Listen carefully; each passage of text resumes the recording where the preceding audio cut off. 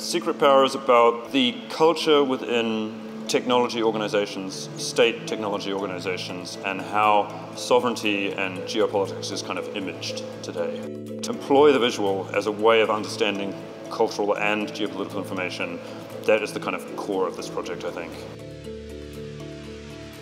Secret Power started for me with the release of the NSA documents that Edward Snowden did in mid-2013. From a New Zealand perspective, the fact that came out that we were very close partners to the US and the UK and the other people as part of the Five Eyes kind of alliance was also, I think, for me as a New Zealander, a culturally significant thing. The fact that we were colluding to such a degree was a surprise to me.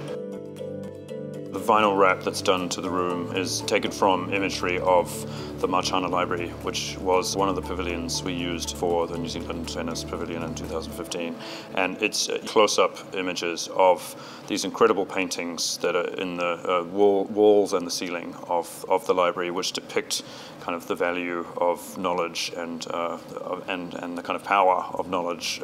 And it has an amazing resonance with the imagery within the sculptural work.